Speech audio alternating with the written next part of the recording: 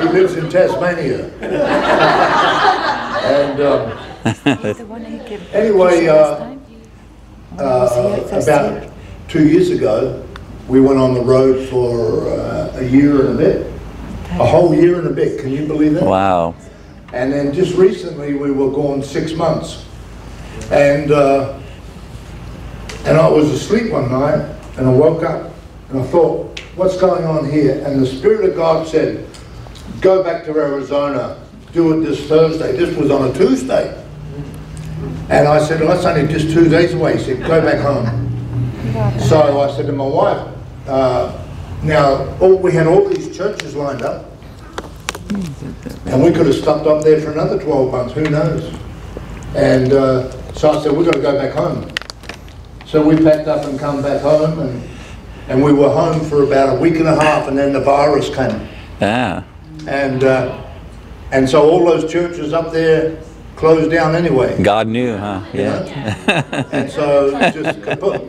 And Amen. what had happened, I had a pastor called Bob.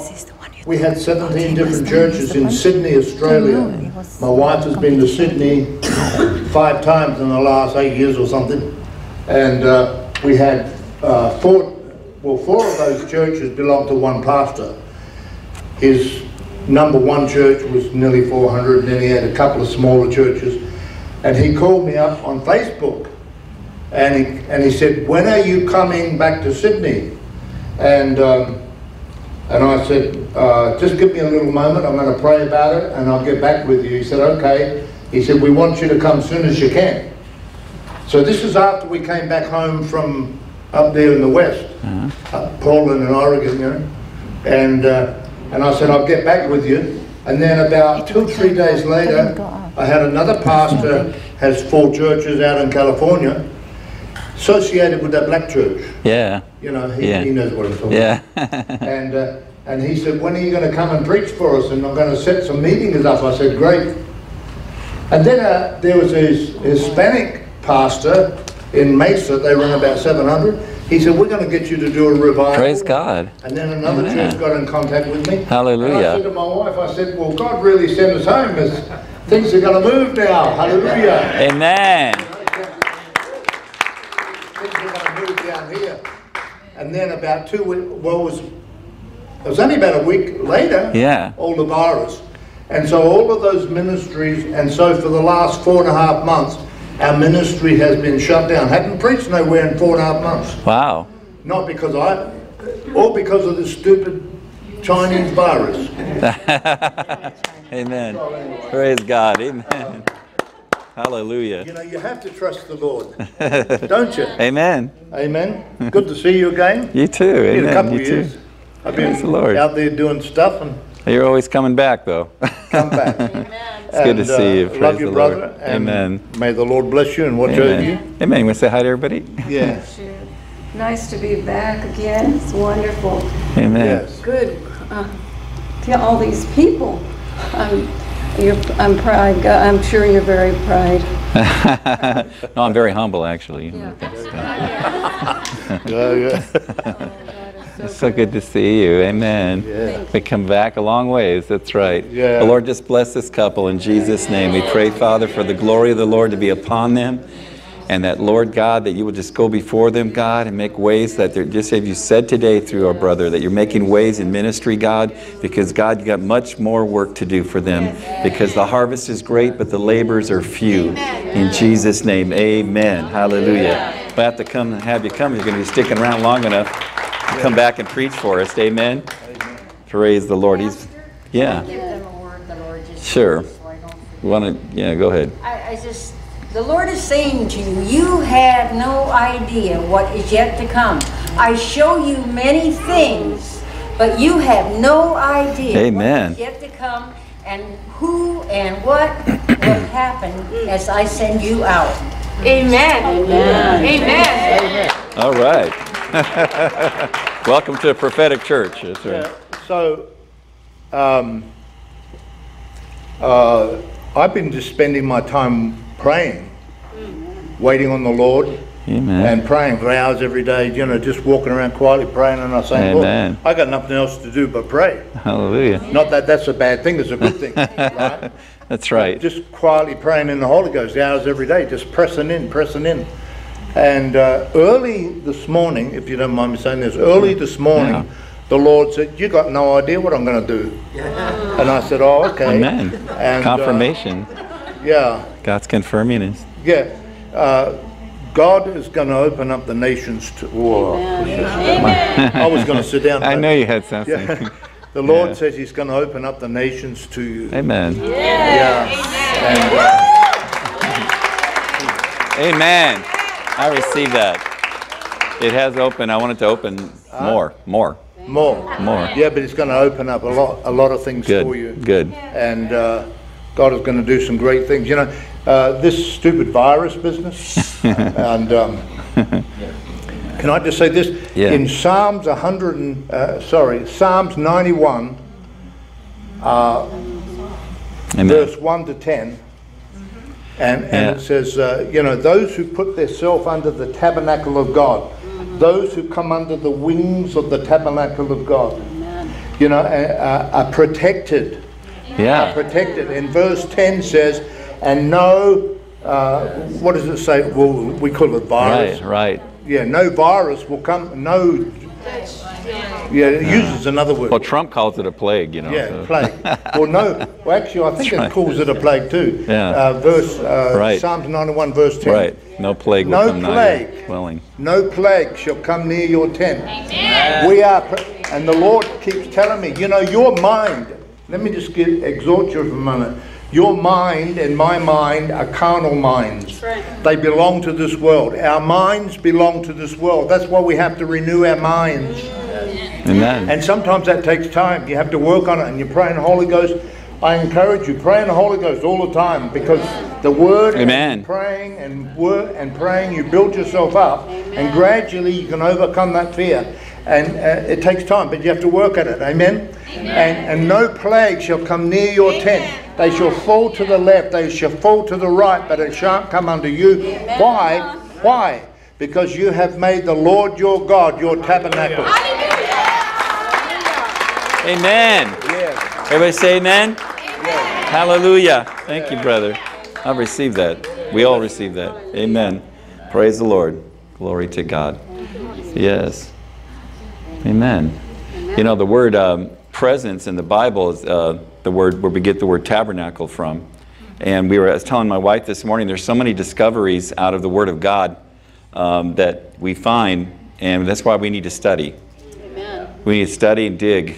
How many's got a shovel? Amen. We need to dig into the Word of God, because I don't know if you knew this, but it's something I just found out as I was studying, that the word, the Shekinah, I was talking about the Shekinah glory. Shekinah is not in the Bible. The word in the Hebrew, Shekinah, was a phrase in the Hebrew that was coined or created by the rabbis. How many did not know that? Yeah, the word Shekinah is not in the biblical text anywhere, but it comes from the word that means to tabernacle. And so the word dwelling place is the same word, like to have a tabernacle of God, or a dwelling place of God.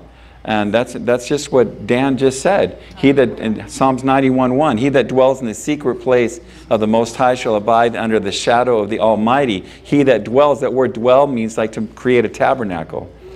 So anyways, just give you some information, whether you ask for it or not, you got it. But there's things like that. You know, another thing I found out was that there was no rope on the high priest's ankle. That was another thing the rabbis in the Talmud had created. There was, in the Bible, you won't find it anywhere, where there was a rope that with the high priest dies. I think that was just biblical. You know, where if he did something wrong in the Holy of Holies, they would have to pull him out. And by the way, he didn't wear bells in the Holy of Holies. The bells were only on his gown or his skirt when he was in the second place. There's the outer court, the inner court, and the Holy of Holies. When he was in the inner court, which they call the holy place, that's when the bells were on him. How many did not know that? Because they said, well, as long as you hear those bells, he's alive. I used to hear that all the time. I guess it's a Pentecostal thing, right? I don't know. But it's actually not true. So I like to know the truth. And I'm not against Shekinah. If you want to use that word, I like the Shekinah glory. You know, but it's actually another word, shadon. Shadon, and it's similar, but it's not the same word. So anyways, I want to be technically correct. I don't want to teach something that's not true. Amen. Praise the Lord. Remember our services Wednesday at 6 o'clock, and we're having prayer at 5, and it's been growing. It's been getting gooder and gooder. It's getting better all the time. And we had a wonderful Wednesday night time, even prophetic time afterwards, and activating everybody in the prophetic. You know, God wants to activate you. Amen. Amen. Hallelujah. Amen. Amen. I want to be a facilitator and an activator. Amen. I want to activate you and help facilitate what God is doing in the Spirit, because we're a many-membered body. Amen. So God's got to heal us of all of our dysfunction. Amen. So we can function. Amen. You was asking the question, sister is asking, you know, where do I need healing? God says, I'm healing you. But there's things we don't even know about that we're still being healed from. God's still working on us, and you know, it doesn't mean like we need like a real deep deliverance, but you know, sometimes we don't realize how much deep we need that deliverance. Amen. There's things we can't see. It's true. It's the truth. Amen. Hallelujah. Praise the Lord.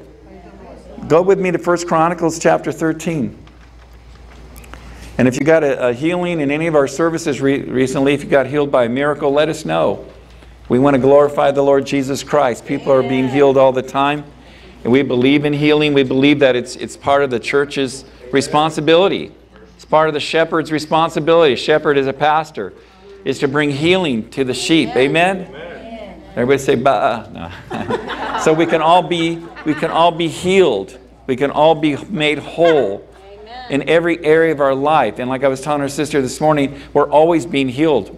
God's still making us whole. There's still areas of our lives that we don't even realize in our mind, in our emotions, come on, in our physical body, in our being. There might be, sometimes I've called out healings over people, I'm praying over them, and I see something, and they say, well, I don't know if that's wrong with me or not. And I didn't think, you know, I know God showed me. I'm not saying I'm perfect at hearing, but, you know, I knew it was God. And later on they go, yeah, you know, I went to the doctor, he said something, God's healing me of that now. Amen. Amen. So you never know.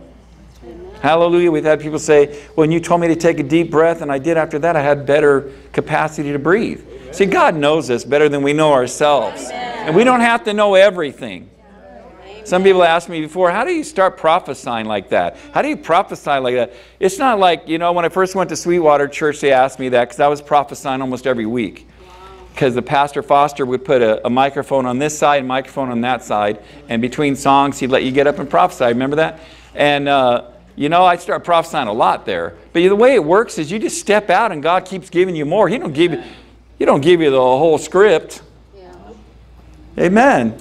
It doesn't work like that. He's looking for yielded vessels. Come on. God wants us to be surrendered and yielded and ready for what He wants to do. God wants to prepare us for greater things. Amen? Amen. How many know the best is yet to come? Amen. Give the Lord a hand. The best is yet to come. And I'm actually on part 3 of Give Me Back My Church. And we are live streaming today, right? Amen. Praise the Lord. We're live streaming. And also we're going on YouTube. And our brother is doing such a great job, Sam. Thank you so much.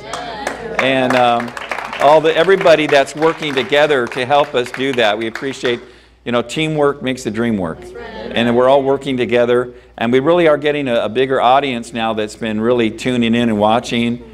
Amen. And one sister told me, she said last week, she said, there's some people watching you and they go, hey, there's something happening over at that Miracle Life Church. And they don't even go to our church. That really encouraged me. He said, there's really something happening over there. Have you heard that pastor over there? And there's a move of God taking place. I'll tell you, the word is getting out. That God is moving. God is working. Amen. Hallelujah. And we're in a church where we tell people to take off your mask. Amen. Your spiritual mask. Someone's going to say, oh, no. No, if you want to wear a mask today, that's fine. Amen. We want social distancing if you need to. Praise the Lord. Amen. But we're sanitized and we're sanctified. That's right. Amen. And we're going to be glorified by the Lord Jesus Christ. Amen. We just pray again, Lord, for the power of the Spirit to come. Heal every person here, Lord, today. You delight, you take pleasure in healing. your people, God. You have more delight and pleasure and desire than we do. You want to dance, you want to sing, you want to jump, you want to shout when you see your children being healed by your power. And we just pray today, Lord, for that understanding so we can receive from you. Just say, Lord, I receive everything you have for me right now. From the top of my head to the soles of my little feet. Little feet. In Jesus' name, amen. Hallelujah. Amen. So you can tune in, or you can type in either Miracle Life Church or Pastor Patrick Massaro on YouTube, and then it's easy, isn't it? Yep. Facebook.com if you want to do live stream, and then just search for Miracle Life Church. How many sometimes watch it again? Amen. I even watched it again, praise God. Amen, because it's God's Word. And you know, I really feel like our church is in a place of growth, and there's such a momentum in the Spirit that I'm sensing here that God is doing. And so we want you to join in and be part of it, and we want everyone to be filled with the Spirit. Amen. You know, we have a brother Brian Fleming is going to be coming. Pastor Brian Fleming is going to bring his group at the end of the month as well, again, to join us. I remember Big Brian. He's coming, and I've asked Ron Perry to see if he can make it that day too. Pastor Ron Perry, and we had a nice talk on the phone yesterday, and just talking about the moves of God. You know, he's been a part of so many moves of God, Ron Perry has. He's such a witness. And I said, we need to hear from you. Amen. I mean, he's seen the ball of fire come into the midst. He saw flames of fire come on people's heads. Yeah, not just reading about it. How many want to see it in action? Amen. How many know the flames of fire never went back up to heaven? Amen. Amen. When that rushing mighty wind came down, it never went back up. The Bible never says it went back up. That means it's still here. Amen. Turn and tell somebody it's still here. That rushing mighty wind is still here. God is still moving by His Spirit. Hallelujah. And the greatest thing that we could experience today is to be filled with the Holy Ghost all over again. I'm telling you, is to be filled with the power of God. I'm just a Pentecostal boy, you know. I really am. I come from that kind of background. I remember I was in church, and you walk in Pastor Mobley's church over in Highland Park, California, right next to Eagle Rock. How many know where that is? Anybody know? And I'll tell you, I hope it's this way here. This is my prayer. When you walked into his church and you sat down, in 5 minutes you can feel something. Yeah. You start feeling the Spirit of God. You didn't have to do anything. You're just breathing. You're just sitting there. The service didn't even start yet. And you start feeling something a-creeping. Something coming on you. The creeping is not a good word, right? But something just coming on you. Hallelujah. Hallelujah. I'll tell you, I couldn't wait to get to church. I couldn't wait to experience the presence of God. I experienced it when I was 7 years old in that church. Actually, when I was 4, because something hit me. And I was 4 years old, and it was the Spirit of God. I didn't know it then, but something hit me, and I started running down the church aisle so fast. Something hit me, and I ran. I felt so happy and so joyful. And I remember my mom chasing after me. Hallelujah. Praise God. And I experienced it. I went back to that same church when I was 7 years old. And I remember I felt that same feeling again. And I said, that's the same thing I felt when I was a little boy. And I'm still a little boy, 7 years old. And I said, this is the presence of God. Amen. And I went back again, amen, when I was 15 and 16. Praise the Lord. Hallelujah. I'll tell you, and I grew in that church. Amen. And that's what I want for each one of us, is to be filled with the Holy Spirit, to feel His presence. To tell you, once you have an encounter with God, you can never be the same again. It's not enough just to hear good preaching. I mean, good preaching is important, but we need to experience the power. We need to see that demonstration of God's power in action. Amen? Hallelujah. Hallelujah. So I'm going to talk about 3 things today out of 1 Chronicles chapter 13. I'm going to talk about, number 1, the birth of the vision. Number 2, the death of the vision. And number 3, the resurrection of the vision. Okay? Hallelujah. So there'll be no division. Praise God. Those 3 things. And we talked about this last week, but just going back over it, when you see from verses 1, chapter 13 of Chronicles, all the way through to verse 8, we see that David in verse 1, consulted with the captains and thousands and hundreds and with every leader. So he was the visionary. David had the vision to bring back the glory of God. Amen? Amen. He had it because he had that desire. And that glory, remember, that glory means to see the actual presence of God in action. To see a move of God. A lot of people talk about the power of the Holy Spirit.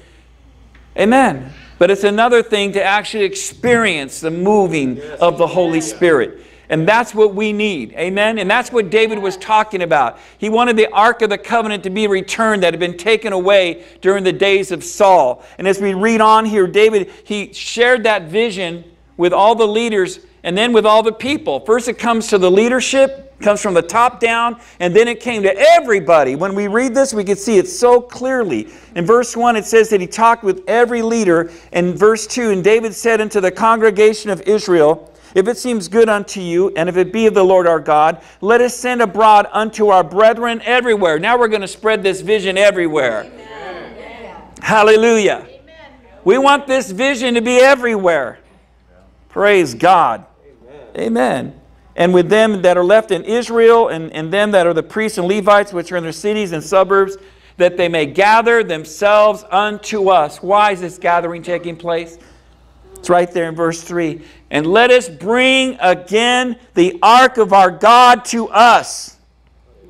Wow. That's the whole reason. That's the whole purpose. Because we know that this ark actually had the manifested presence of God's glory being seen, being felt. Amen.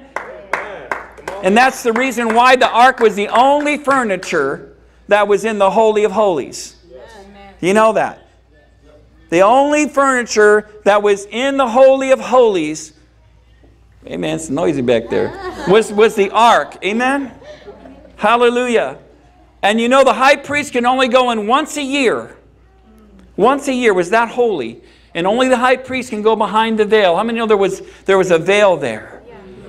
Amen. The veil that was actually separating man from God, from a holy God. And that high priest could go in once a year to bring atonement. It's called the atonement for the people. And he had to have blood from a slain animal. He could not go on his own merit. He could not go on his own deeds. Amen? He had to go through the substitutionary death of another. And the Bible says in Hebrews 10 that Jesus entered into the Holy of Holies, the true Holy of Holies for us. And that he offered his own blood once and for all. Amen? So that we can receive eternal redemption, the Bible says, and that we can receive that atonement, that covering, that forgiveness of our sins. Can you say amen? Amen. And that's what it's about. And this ark, literally the Bible says that he was enthroned. God was enthroned upon the top of the ark. It says he was enthroned there. And now the Bible says that God's enthroned upon our praises. Amen. David began to see the revelation of that Ark of the Covenant. And he says, I want to bring it back. Let's all gather together. It's going to take a team effort to bring the glory of God back into His house again. Yeah. How many want to see His glory? Yes. I'm telling you, this is actually a latter rain teaching. Yes. The latter rain movement of 1948 began to teach this truth. It's not because I'm copying it or anything like that. This is what God showed me. I found out later on it was a latter rain teaching. Amen. About restoring the presence of God. About coming back, amen, to that place where we're moving in the book of Acts all over again. How many want to see the book of Acts? Yes. The acts of the Holy Spirit. The actions of the Holy Spirit. That's what it's about. That's what it's about. I'll tell you, that's what this nation needs.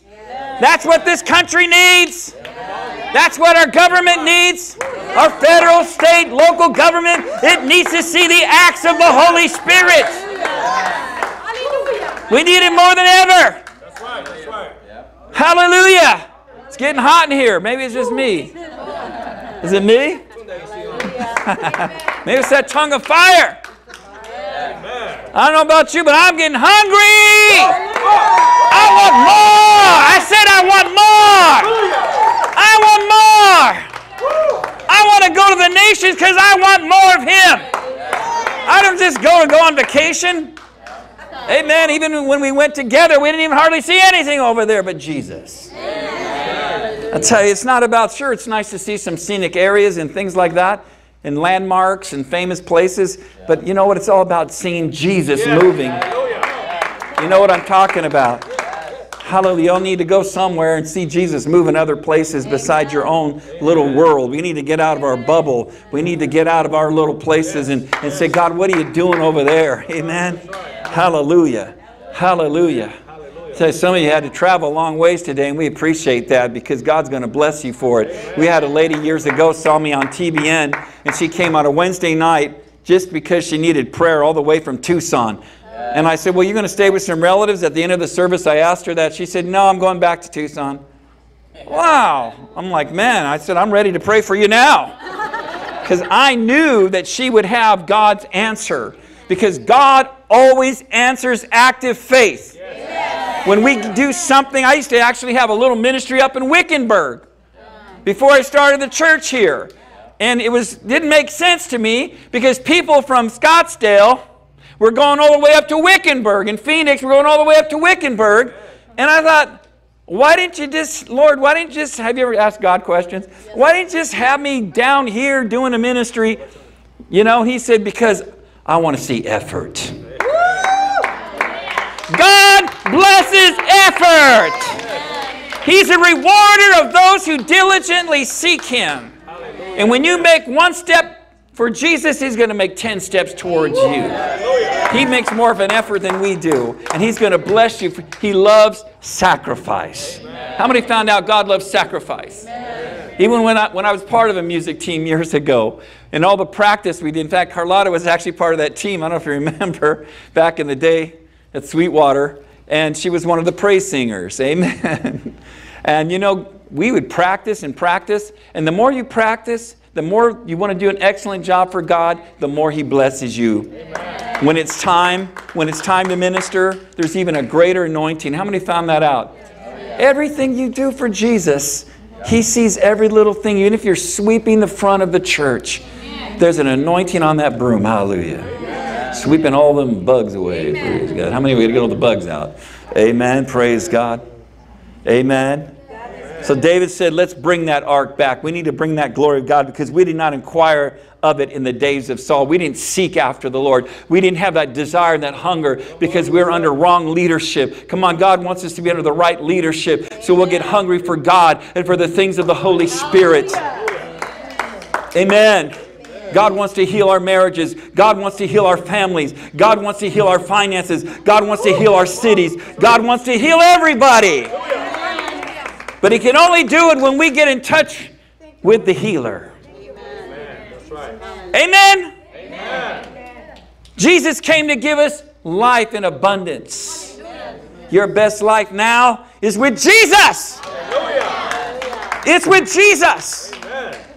And the more we understand that, the more we're going to see His power because He hasn't changed. He's the same yesterday, today, and forever. He's the same Jesus. There's not another Jesus. Come on, somebody. Help me with that. Say amen. Amen. He's the same Son of God. And His glory wants to come back to His house. It's not normal not to see miracles. It's normal to have miracles in every church service. That's normal. Let's find out what God's norm is. Because it's not what we think it is. Some people think going to church is going there, hearing something, going to let me go now. Don't get too excited. Don't scare anybody. Hey, we want to scare the devil out of you.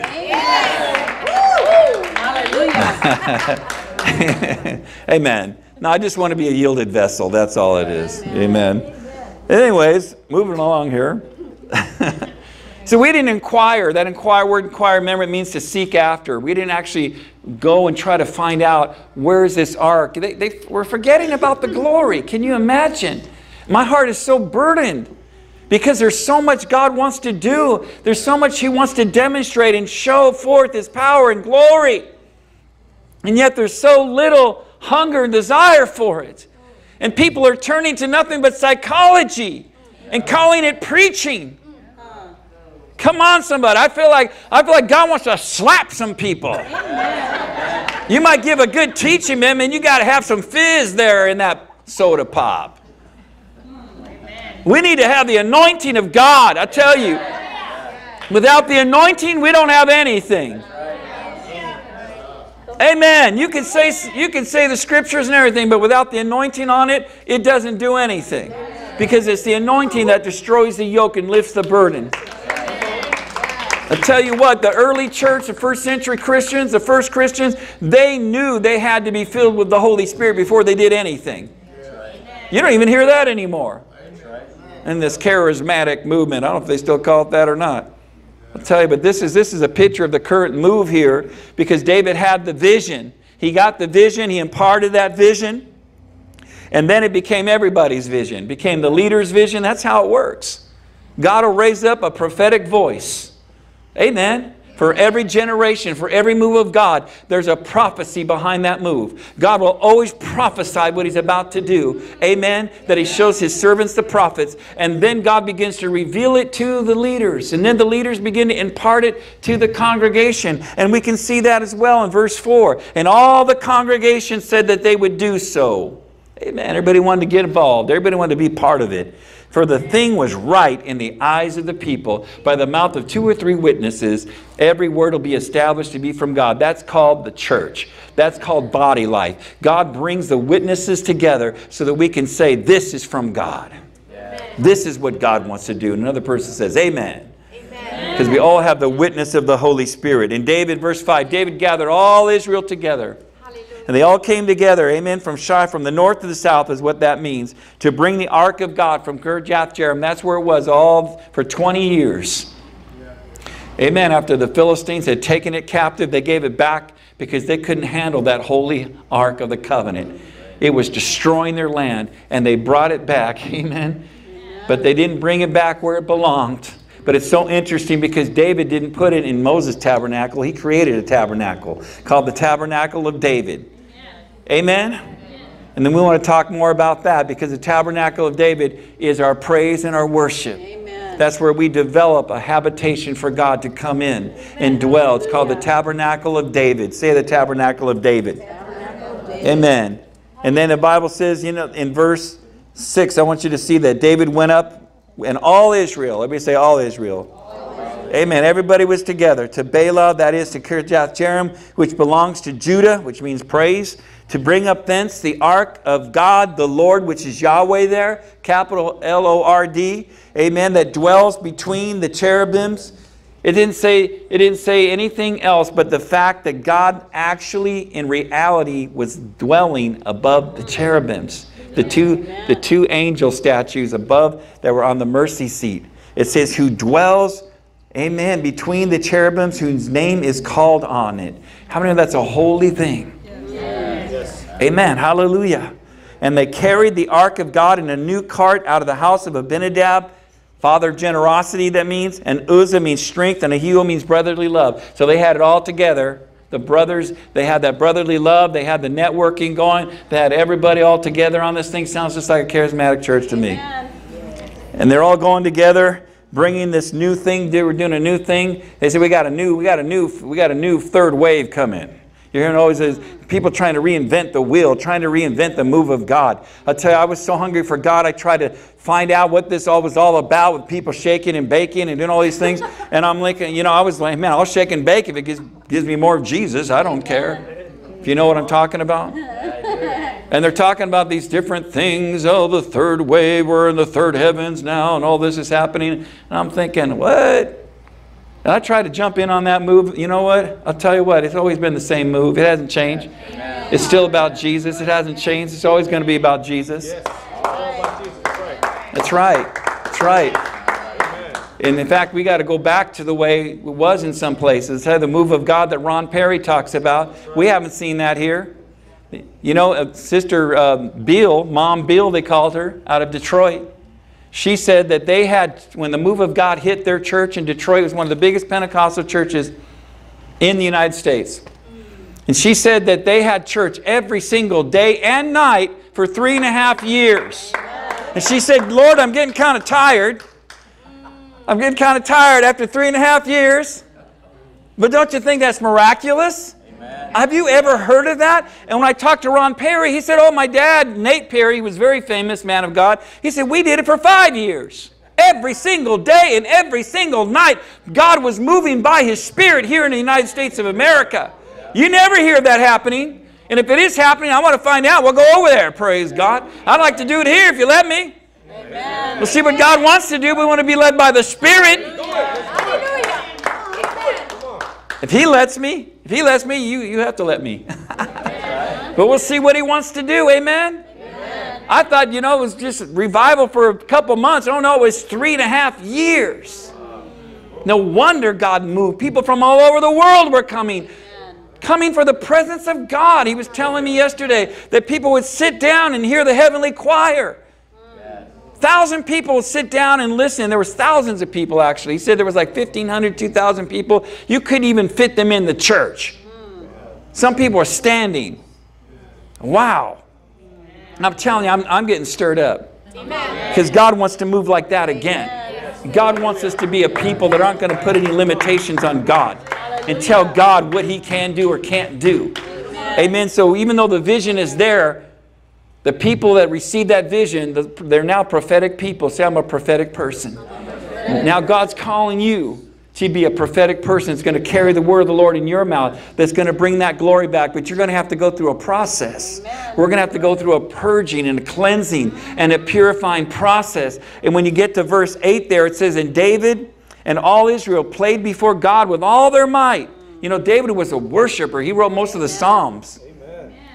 And with singing and with harps and with psalteries and with timbrels and with cymbals and trumpets. Wow. They were worshiping and singing. If you looked on the outward, you think this is fantastic. But see, God says you're going to have to go through the threshing floor. You're going to have to go through a process where I begin to separate what you're doing from your own ability from what I want to do by my Spirit through you. Amen. Even though you got the vision has to die first. Because you can't do it in your own strength. God will always give you a calling and a vision that you cannot fulfill. I don't know if you heard what I said. God will always give you a calling and a vision that you yourself could never fulfill. Now that sounds like anxiety 101. What are you talking about? You're going to give us a calling, a vision that's going to be guaranteed to fail, that we can't do it, and God says back to us, yes, that's exactly what I'm telling you. That I'm going to give you a calling and a vision that you cannot fulfill in your own strength, in your own ability, in your own resources. You're going to have to learn the ways of the Holy Spirit. You're going to have to learn what it means to be baptized in the Holy Ghost. To be emptied of self. To be dead to self. Hallelujah. And that's what the threshing floor is all about. Amen. It seemed like everything was just fantastic. Everything's going great. Wow. Big mega churches, God bless them. Amen. All their big budgets and everything. And everything they have, and everything is so beautiful. One person said, oh, we got a waterfall in our church. I said, well, I got a Holy Ghost waterfall in mine. I'm just being, but you know what? We don't mind having a big church. Bring it on, Lord. Amen. We want it for His glory. But that's not where it's all at. And isn't it interesting that when they came to the threshing floor, in verse 9 of Chidon, Uzzah put forth his hand to hold the ark, for the oxen stumbled. Now here, all of a sudden, something went wrong. Everything was going great. The big charismatic mega churches, they're on TV internationally. They're so famous, all these famous people and everything. And all of a sudden, the virus hits. And people are shut down. Join us online. We go by these big churches and they're beautiful churches, and being a pastor, I'm like, wow, I would like a church like that. I get like that. I think, well, that would be nice for our congregation. And then nobody's there. Just a banner. Visit, worship with us online. No, thank you. I mean, if you're on live stream today, that's good. But the Bible says, don't forsake the assembling of ourselves together, as the manner of some is. But even more, we're to provoke one another to come together. We're to stir each other up to love and good works, and to assemble together and come together, even as we see the day of Christ approaching. And how many know it's approaching? And we've got to get together. And getting together is not going online. God bless you if you're online, but God wants to bless you more when you come here. So I'll lay hands on you. Hallelujah. Praise God for those that are saying, hey, we'll meet outside then.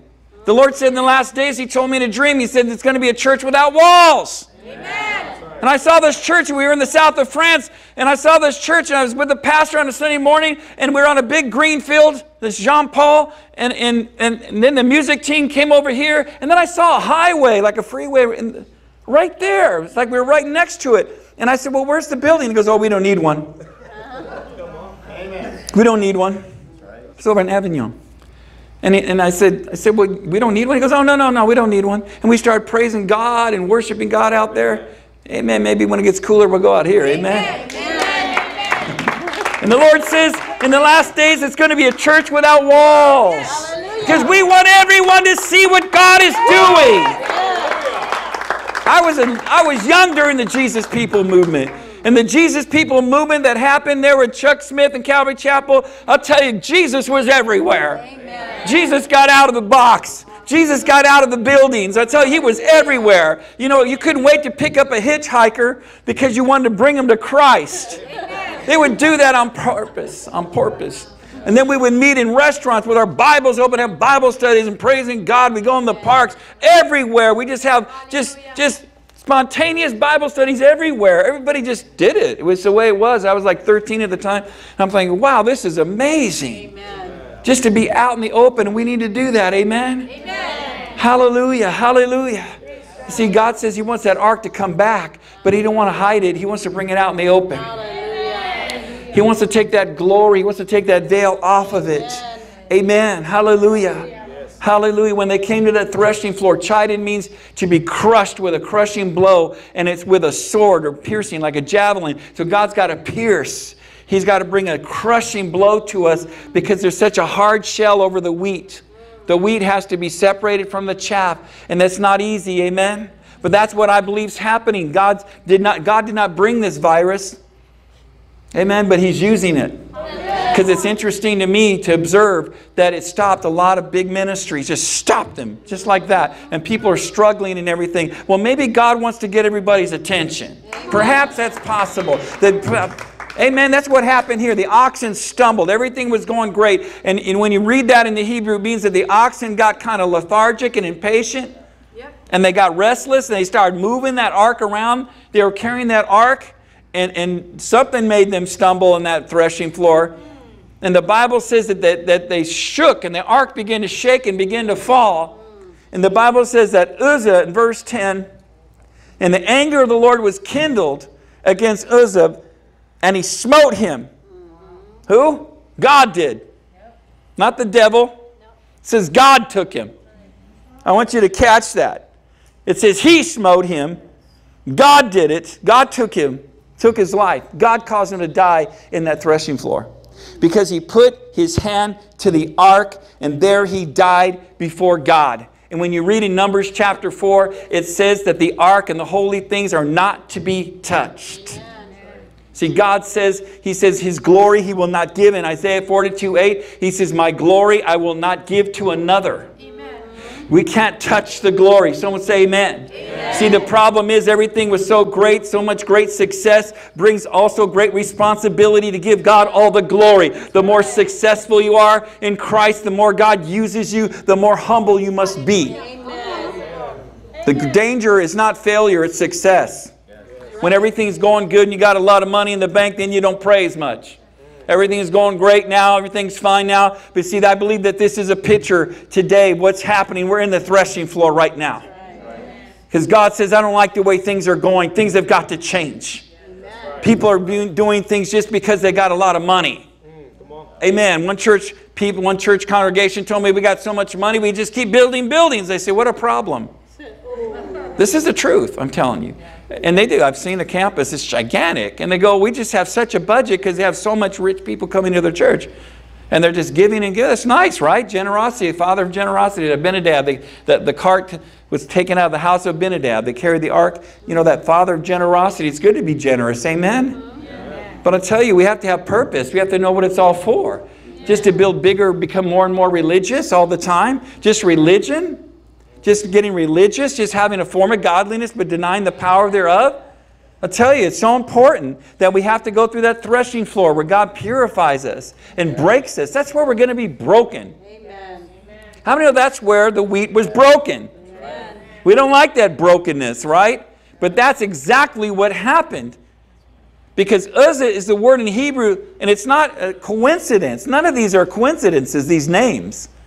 Amen. Yep. Amen. Uzzah means strength. Isn't that something? The strength of the flesh tried to control what God was doing. Hallelujah. The strength of the flesh tried to hold on. And that word hold on to the ark means tried to take control of it. Tried to take possession of it. Hey, things aren't going like it's supposed to be going. All of a sudden there's a panic. And then people start resorting to their own carnal ways of running the church, of doing things. And it's nothing more than just regular common sense, business sense. People looking for this one and that one to support them when they're not waiting on God to do it. I'm not a businessman, praise God. I want to be about my Father's business. Maybe you're a good businessman. We could probably use you to help us with some things. But businesswoman here, we got some good business women as well. But I'll tell you what, I'm glad I'm not all savvy on business, because so many ministers become businessmen and they're trying to build their church off of carnal business methods. Amen. We believe God can just bring that money in for the new building like that. We're not going to try to manipulate, coerce, try to do this and do that, try to get people to give. We want you to be filled with the Holy Ghost. So you get so drunk in the Spirit, you'll just give everything away. Come on, praise God. And you get so drunk in the Holy Ghost, you won't even know what you're doing. Amen? Psalm 51:17. It says that the sacrifices of God, that God accepts is a broken spirit. Because David said, what do you want me to do, God? I'll sacrifice anything. When he goes, I want you to have a broken spirit. Psalm 51:17, a broken and a contrite heart, humble heart, you will not despise or reject. It's that brokenness over what? Over our sins. Yep. That's right. Brokenness over our evil. Yep. And what we've done wrong.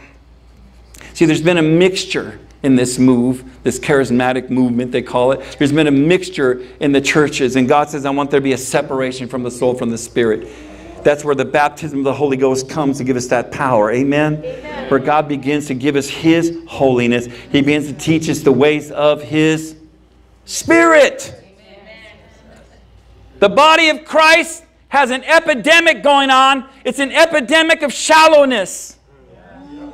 It's an epidemic of spiritual ignorance, of not knowing the Holy Spirit of God. I can sit here or stand here and preach every single day about the Spirit of God, and yet if you don't encounter Him, it's just words going in one ear and out the other. You've got to know the presence of God for yourself. Because He's the Holy Spirit. That's why He said, you can't touch that holy ark. That's where my presence is.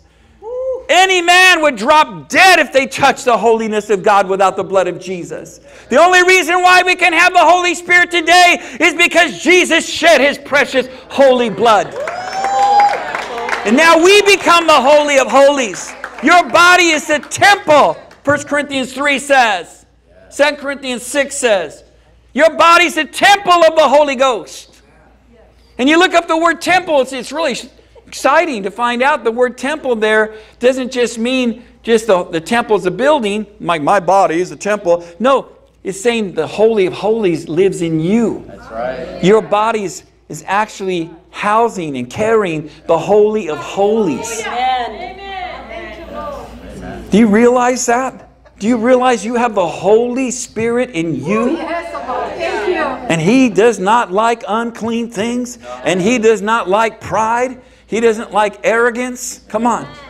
Hallelujah. See, something happened to David. The Bible says David, he died there before God. Uzzah died before the ark. He died in the presence of God. Listen, that's where our flesh is going to die, right in the presence of God. Right when the Holy Ghost comes, no flesh is going to glory or boast in His presence. 1 Corinthians 1:26 says, no flesh will glory in my presence, the Lord says. So that's where the flesh dies. And it says before God. I hope you brought your Bible today. If you didn't, you need to bring a Bible. Amen. Amen? We didn't use PowerPoint because this is the point, the sword. Hallelujah. Get the point? Turn to somebody, you get the point? It says he died there. That's where we die to our flesh. We die to our own ambition. We die to our rebellion. Come on. We die to our disobedience. We die to what we want. That's where we got to be crushed. We got to be broken over our sins. We got to have true repentance and say, I'm sorry. People say, oh, I'm sorry, and they go and do it again. That's not true repentance. Amen. Godly sorrow works repentance. 1 Corinthians chapter 7. Not to be repentant. When you're really sorry, you don't go do it again. Amen. Hallelujah. That's why we need the convicting power of the Holy Ghost. We need to get on our knees and pray. And don't get up from your knees until you have an anointing come on your life every single day. I said every day we need to wait upon God until an anointing comes. You say, well, that might take a long time. It might. Amen. It might. When Brother Ron Perry told me, he said that his sister and his family used to pray for 3 days without even leaving their bedroom. Just pray for 3 days. Amen. Until the power of God, making the baby cry. Hallelujah. The dog's barking. Praise God. Amen. I didn't make the baby cry. But I'll tell you what, God is going to do something. It's going to shake everything. Amen. It says the oxen shook in that place. There's a shaking going on. How many know the whole nation got shook? Amen. That's right. Amen. Amen. Paul said, none of these things move me. In Acts 20:23, he says, none of these things move me. Neither do I count my life dear unto myself, that I might finish my course with joy and the ministry that I've received of the Lord. And that's to testify of the grace of God. Acts 20:23. I'll tell you what, nothing's going to move you when you are part of a kingdom that cannot be shaken. Everything that, it says in Hebrews 12, everything that can be shaken will be shaken. What does that mean? The things that aren't supposed to be in your life are going to be shaken. They're going to be moved out of the way. I'll tell you, when you're getting shook up, like Elvis, I'm all shook up. Come on, your curl straightens out, everything, you don't have the curl anymore. I'll tell you, when that starts happening to you, it's because God's purifying you. You say, well, I don't know, I don't feel good about myself, I don't feel good about my prayer life, I don't feel good about... Hey, God's bringing you out of your comfort zone. He's bringing you out of the lazy zone. Some people don't read their Bibles or pray at all. And then they come to church and they're all needing prayer all the time. We all need prayer. But I'm like, really? I mean, if you don't spend any time with God, you're not feeding your spirit. That's right. We can't really help you that much. That's true, because we can't be there every day. Amen. Come on. And we love you, but we can't be there every day. But you got to discipline that flesh. You got to tell that flesh, I'm going to pray. Flesh, be quiet. Mind, be quiet. Everything be quiet and go get alone with God somewhere. Sometimes you got to get away from everybody. Even if you are good at praying with your family, you've got to get away. If you pray with your husband and wife, that's great. You should be praying with your husband and wife. But you need to get away with God. You may say, you know what, excuse me, I got to go spend some time with God. It's the truth. You got to get alone. That Holy of Holies only had room for the high priest. You got to get alone so you get in that Holy of Holies, that place with God where God can begin to speak to you. Amen. How many want God to speak to you? Hey, is that a good idea? How many think it's a good idea? Amen. God wants to speak to you. So, well, He doesn't speak to me. That's because you're not waiting long enough for Him to speak to you. He will talk. He has a voice. How many have heard Him? Praise God. He says, my sheep know my voice. And when He says something like that, like He said to me the other night, I heard that, I know that scripture, but when He says it, you're like, yes, sir. When you know it's the voice of God, how many know what I'm talking about? You never get used to it. Amen. I've been prophesying since I was 18, 19 years old, a few years back. And I'll tell you what, I'll tell them all my life basically, but I never get used to it. I'm always just excited. I never want to talk about myself. I never want to say, oh, God used me and people were healed and all. No, I'm just excited. I'm just, excuse me if I'm presenting it wrong in any way. I always wanted to get out of the way. But I'll tell you what, I'm still excited. I'm still excited when God shows me something that I know I didn't know. And it's true. That's called supernatural. It's supernatural. Come on, praise God. I'll tell you. God wants you to be supernatural. Amen. Hallelujah. If you feel a shaking going on in your life, it's because you're on the threshing floor. Amen. God's purifying us. There's a deeper work of the cross where we got to be circumcised. That flesh has got to be cut away. They circumcised the children of Israel a second time in Joshua 5, verse 2. They came out of the wilderness. They finally came to the promised land. But God says, now you got to get circumcised again. Make sharp knives. Ouch. He told Joshua, make sharp knives of flint. Ooh. And circumcise the children of Israel again because they needed it. He says, these are the new generation. I tell you, there's a deeper circumcision of the flesh. God's got a remnant people with His mark on them, with His covenant mark on them. Amen? Amen. Hallelujah. And the Bible says in verse 11, and David was displeased because the Lord made a breach upon Uzzah. And that breach means like a tearing. It means there's a tearing. There's something going on where everything's just, it's like an explosion. It's like God burst upon him.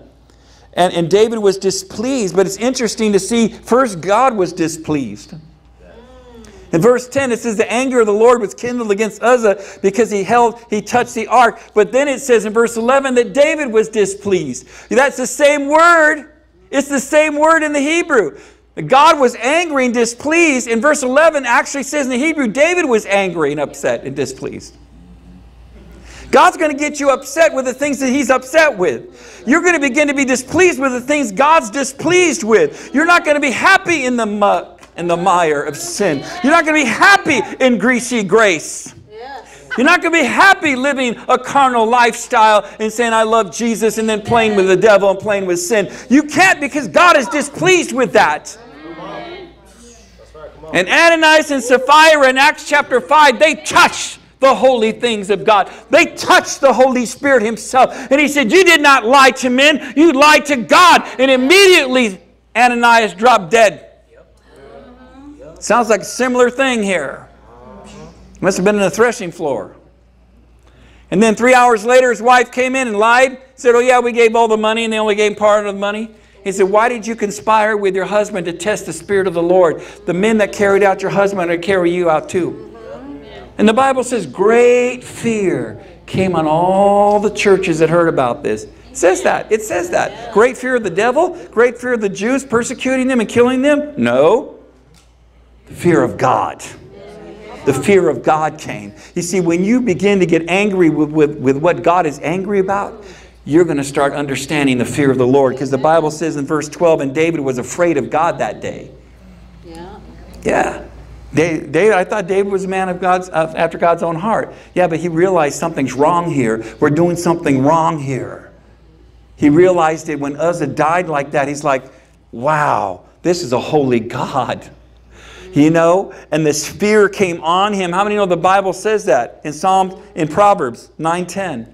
The fear of the Lord is the beginning of wisdom. And I'm here to tell you the fear of the Lord is being restored. The fear of the Lord, that He's a holy God, that we can't play games with God. There's so many people playing games with God. And maybe you're one of them here today that's listening to me. I'll tell you, you got to start getting the fear of the Lord if you want anything. If you want your life to be straightened out. Because if you keep playing back and forth, you're going to lose. God does not play ping pong. God does not play, come on. He doesn't play, God's not at Magic Mountain and on the roller coaster. Up one day and down the next. Woo! Roller coaster Christianity. Up, victory this week. Next week you're all down in the dumps again, backsliding. You know, some people think backsliding is normal. They do. Some Christians think, and some people don't even know the difference because they're always backsliding. And some people backslide all the time. And they come back for prayer, and they come up for prayer and stuff. I know who they are. I'm like, you know, you got to stop your backsliding. The Lord says He'll heal you. You can't keep going back. You can't keep going. Every time you go back, you're jeopardizing your life. The enemy can take you out like that, and God said, go ahead. God's a merciful God. He's long-suffering, but He's not all-suffering. He's long-suffering. Come on, somebody. Say amen.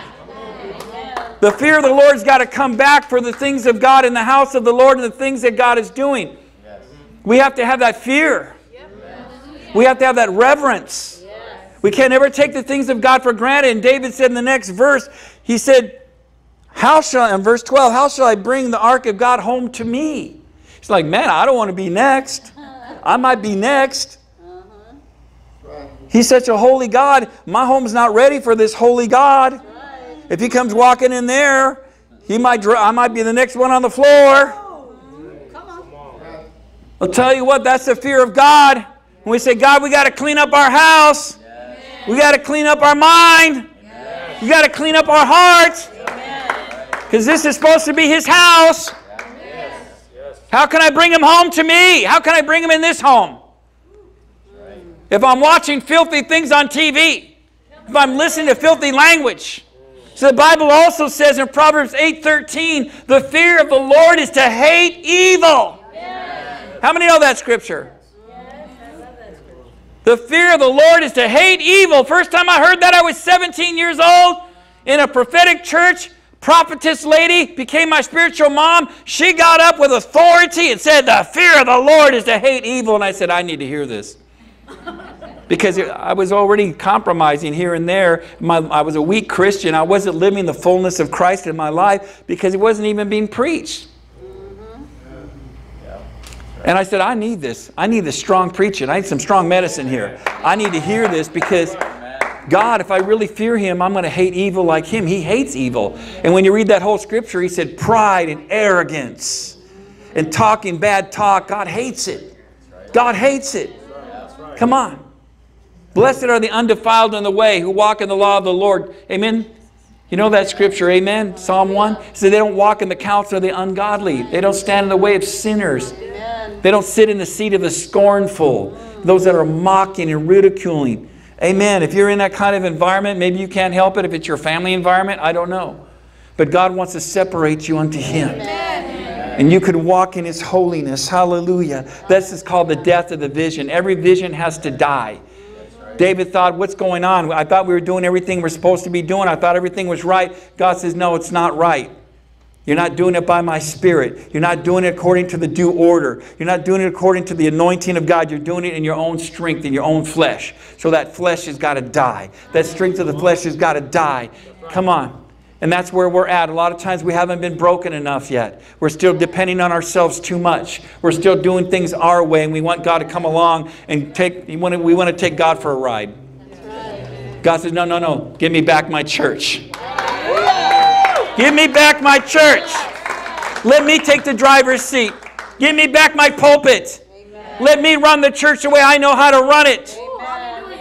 Jesus was given the Holy Ghost to give to us so that we could have the Holy Ghost become the head of the church and run the church according to those who are filled with the Holy Spirit. That we're moving together as a mighty army of prophetic people that are all connected because of one thing, that we're joined by the Holy Spirit. That we don't know anybody after the flesh anymore in the natural, but we see each other after the Spirit. We have that love for each other, not because we think you're a nice guy, nice woman, no, but because of who you are in Christ. We love what Christ is doing in your life. We can see the work of Christ in you, and that's what matters.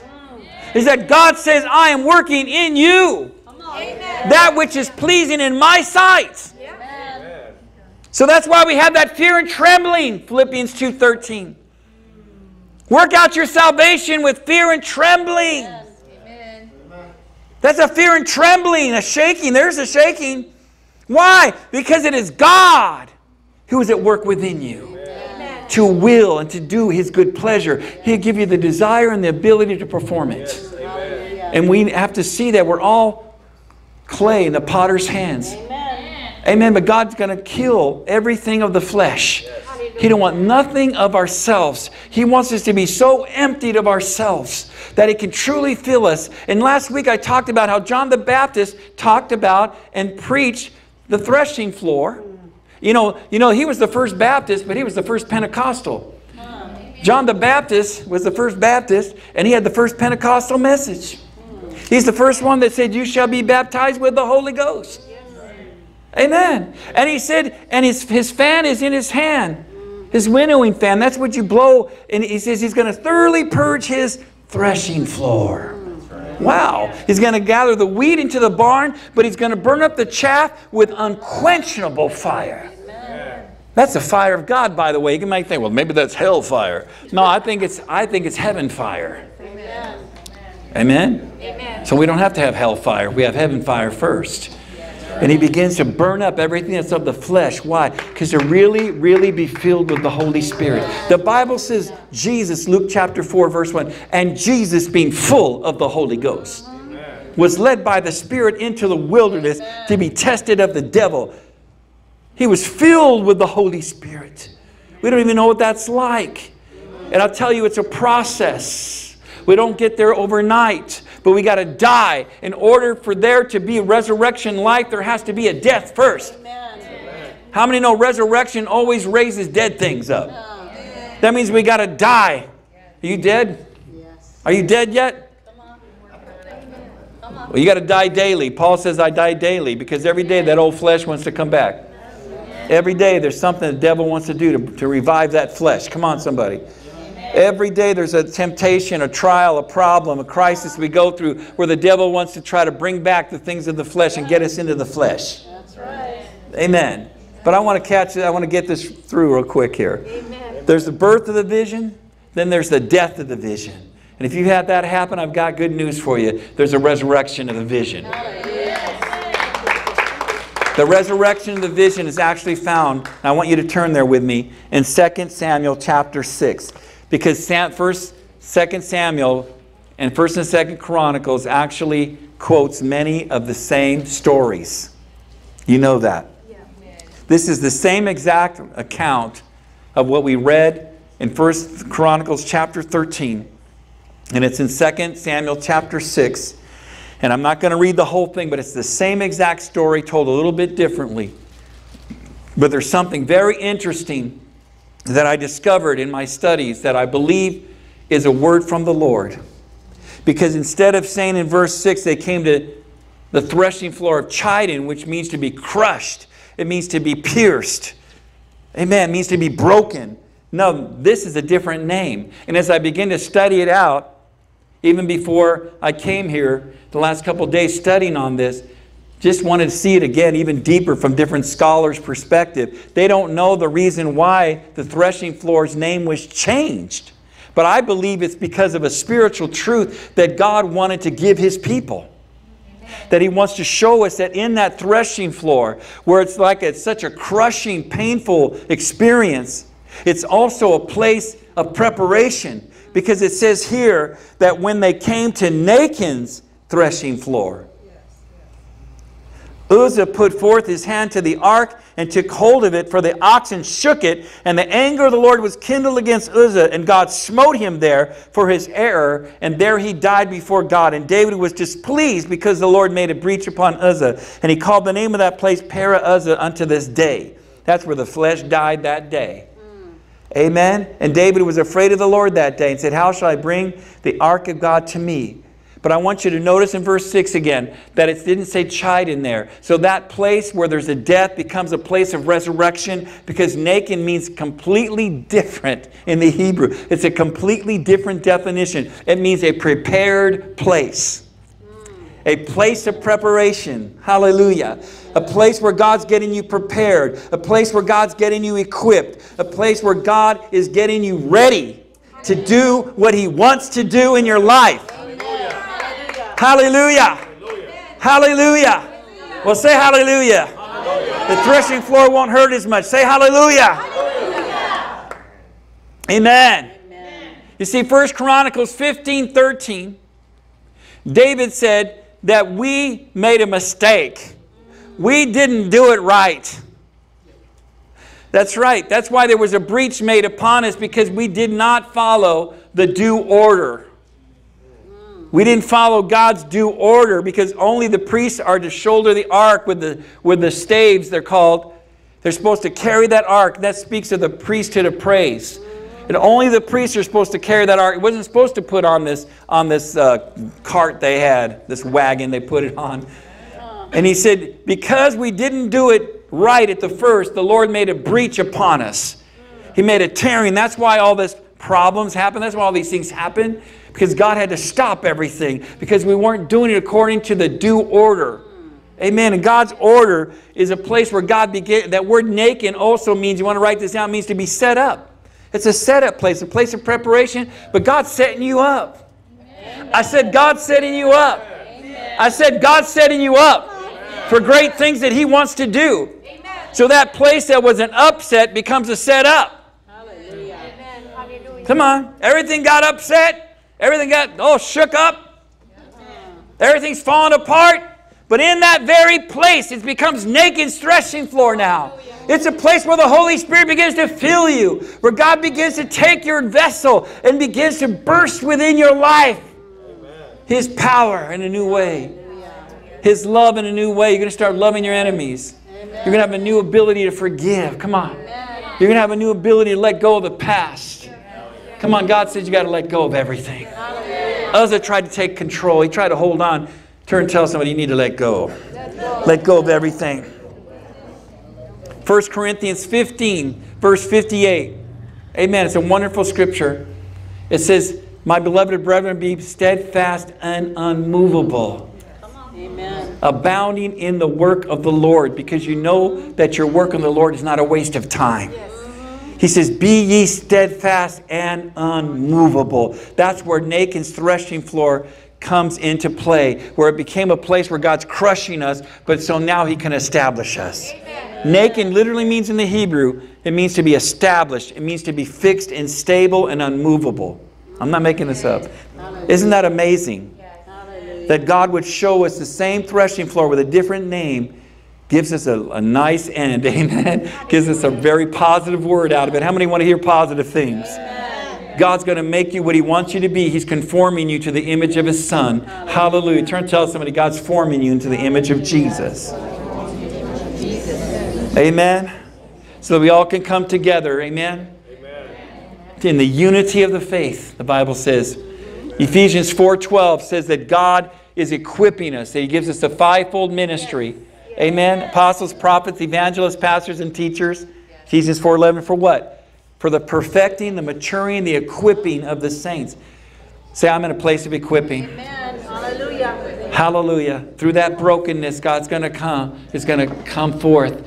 That sweet fragrance, amen, of the alabaster jar that's been broken. The oil is being released. Hallelujah. As long as you're just looking at the jar, you can say, well, that's beautiful. A lot of churches become museums. They have nice, beautiful things there. But God says, no, I don't want the church to be a museum where you just have a nice alabaster jar. No, God wants to break it. Amen. God wants to open it. Come on. So that sweet oil, this Spirit can come out and benefit everybody in the room. Hallelujah. Come on, God wants you to smell good. Hallelujah. Amen. Especially to Him. Amen. David said in Psalm 52:8, he said, I'm like a green olive tree in the house of the Lord. That means God's going to establish you. Amen. A green olive tree was the most priceless thing that Israel had. That was their commodity. That's how they made all their money, from the olives. God says, I'm going to make you valuable. Come on, tell somebody, you're valuable. You're a green olive tree. And the green olive tree was very, very specific in the way it had to be taken care of. It had to be on an even, flat place. That means a balanced ministry. And it had to be by a water source. And it had to have constant oversight and cultivation. Yes. It's called the church. Amen. David said, I'm like a green olive tree in the house of the Lord. We used to sing that song. Amen. Say, I'm like a green olive tree in the house of the Lord. Because God is establishing me. Say it. And my roots are going down deep. It's not what's happening on the outside, it's what's happening beneath the ground. God is causing those roots to go down deeper. How many want to go deeper? Amen. Let's all stand. Give the Lord a hand.